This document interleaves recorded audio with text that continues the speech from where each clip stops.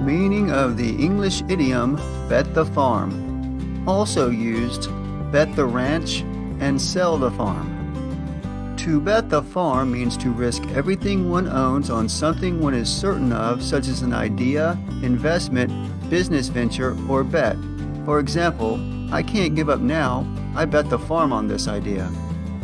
The variation to sell the farm means to liquidate all of one's assets in order to invest in something. Usage of idiom. This idiom is often used in a negative sense, as in the phrase, I wouldn't bet the farm on it.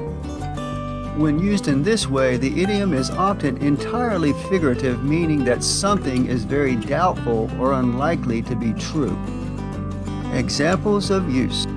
Don't bet the farm on it, but there's a chance we might close the store this Christmas Eve.